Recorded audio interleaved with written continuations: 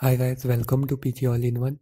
In today's video, we will learn how to file nil GSTR1 return. When you don't have any outward supply for particular tax period and you need to file nil GSTR return for that period.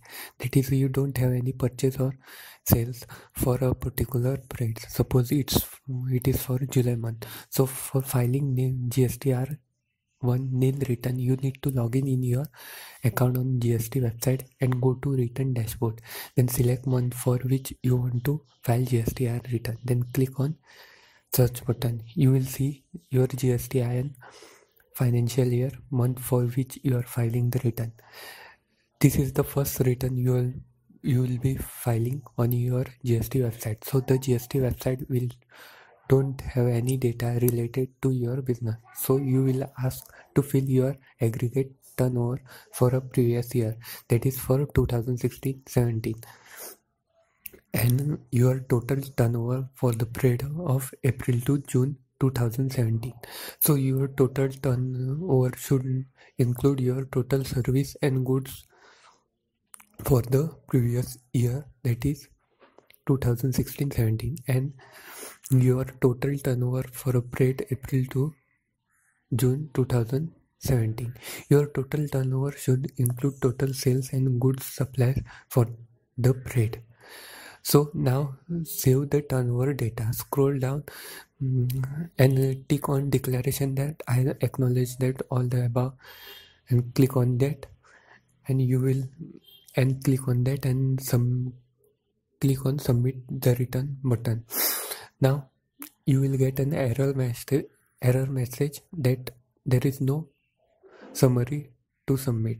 Once you get this message, go to offline utility tool and enter your GSTIN number, enter aggregate turnover in the both row and click on proceed. You will see on top that by default B2B data sheet is selected. Change it to B2C small detail 7, that is select type as other than e-commerce, select place of supply as your own state, so it will be intra-state supply rate and value will be remain 0. Save the information, so you will get a success message. Then on top click on view summary and generate the GSON file. This is dummy invoice, just have no impact on your sale for the month. So we don't do this just for GST website to accept our nil return. Now log in your GST account, go to return dashboard, select month for which you want to file GSTR1. Click on prepare or offline, upload your GSON file. You will get a success message. Now go back and go to prepare online and you will see your turnover data is saved and rest of the tab has no data.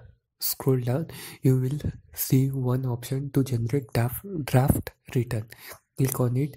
You will get message that your request is under process and you will get to view your draft return after 1 minute.